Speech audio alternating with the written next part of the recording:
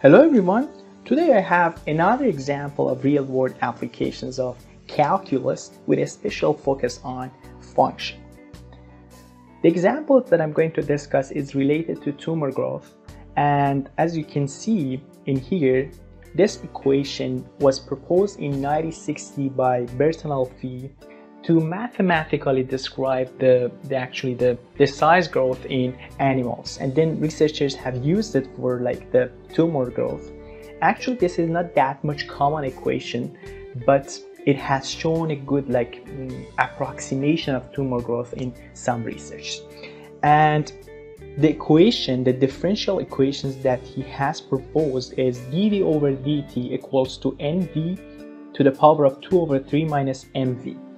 The aim of this lecture is not discussing this differential equations in detail. I will have another video series on differential equations, how we can solve this type of differential equations and what is differential equations in general. Furthermore, we will have another video series on the joy of mathematics, and we will discuss the details of this equation in that video series. The aim in here is to show the solution of this equation proposed by Bertalanffy is a function.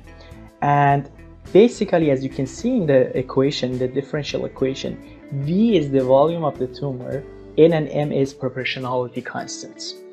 And Bertalanffy in 1960s developed the differential equations, as you can see there, and then found the solution as in here. And the solution, as you can see, is a function of time, and we have two constants like n and m and another constant c, which is coming from the solution of this differential equations. And from here, using this function, we can estimate how this tumor in the body of someone can change its size after a while. And after 5 years, this equation, actually another form of solution has been developed for that equation. As you can see in here, v equals to b1 cubed times 1 minus b2 exponential function of minus b3t, all in power of 3.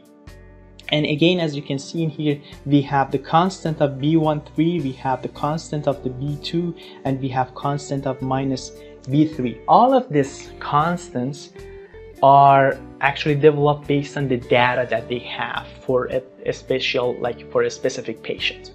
And from there, they would have this equation at the end, and this would give them the growth of the tumor after a while. As you can see in here, from a differential equation which is related to a biological applications and basically tumor, they could obtain a form of functions which can give us whatever we need in terms of tumor expansion or tumor shrinking. Thank you very much for watching this video. Stay tuned for more videos on the applications of a function, and we will make this course as much as exciting that we can. Thank you again, and please subscribe our channel.